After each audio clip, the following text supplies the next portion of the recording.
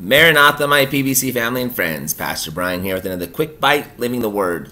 Today our word is going to come from Psalm chapter 118, and as we look at joy, we've been looking at joy obviously starting yesterday morning in this Advent season. Let's continue our trek on joy here together. So Psalm 118, I'm going to read to you just one verse. You've heard it 1,000 times, if not more, but then I want to kind of talk about that verse, but then also look at what precedes that verse. So Psalm 118, verse 23 says, verse 24 says, "This is the day which the Lord hath made; we will rejoice and be glad in it." And if I can put that in my own little vernacular here for a second here, in other words, here's the point: this is the day the Lord has made. Let's have joy in it, guys. Let's be glad in this day because God has made this day. God has given us another day. But what would precipitate this, or precede this, would precede this to make the psalmist want to say these words?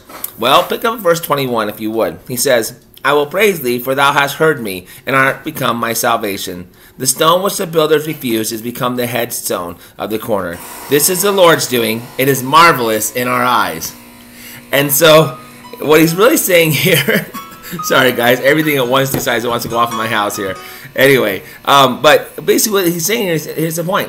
I recognize that my salvation is in you, Lord. You are become my salvation, and it's all because they rejected, for lack of better terms, your son. I mean, that's kind of what when we see the prophecy here, not what the psalmist is necessarily understanding in these ideas. We see the prophetic part of this, that we see because of Jesus now, I can what? I can remember that this is the day that the Lord hath made. I will rejoice and be glad in it. Isn't that a beautiful thought? He says this is the Lord's doing. It's marvelous in our eyes, guys. In other words, keep your eyes focused in the right things and on the right things in this life so that you can rejoice in the day. You can be glad in this day because our God is good. So I hope this encourages you today as you start your week. I love you. We love you. God loves you. And God's got this.